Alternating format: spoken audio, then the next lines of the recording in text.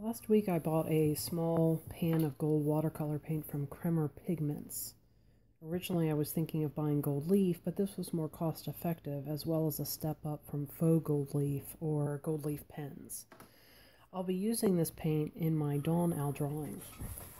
For those that don't know, pigment paints contain mica, which is what gives the paint its iridescent sheen. Artists will sometimes describe it as mica pigment in their descriptions. Kremer Pigments were recommended to me by several artists, and I have to say, I'm so impressed.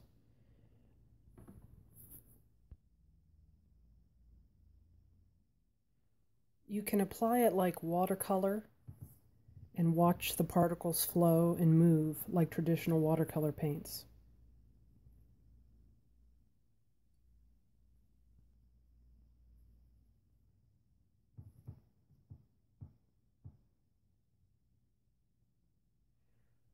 Or use less water for a thicker application.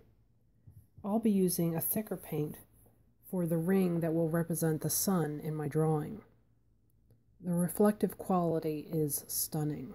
This paint is so shiny, I just love it, and it glides onto the paper smooth. Also, I'm using the same paper here that my owl is drawn on.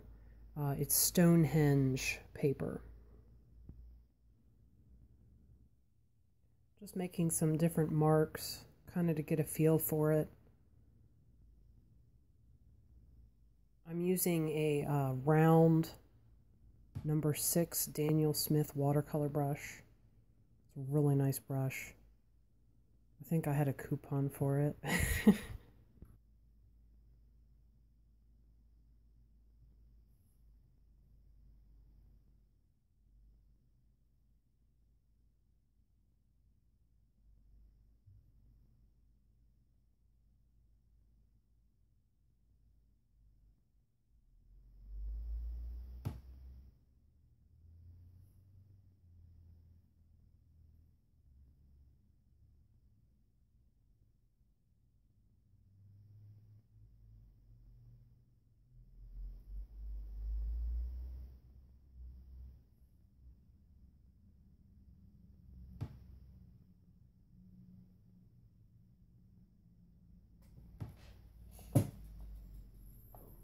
And here I'm going to hold it up, kind of give you guys an idea of how it reflects in the light.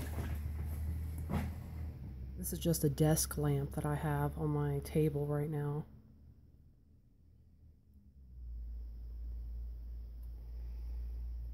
Yeah, even the thin wash has a sheen to it. It's really pretty.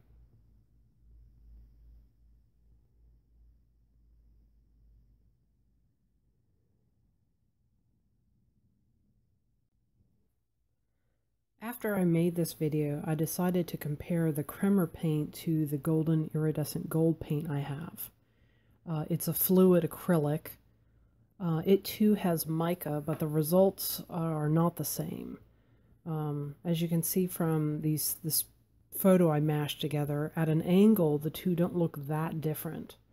But held straight ahead, the Kremer pigments are still reflecting and giving off a subtle sheen. While the golden paint looks kind of dull and icky. Definitely excited about these Kremer paints and looking forward to exploring some more of their line. I'll probably be buying some silver from them too for the Dusk Owl.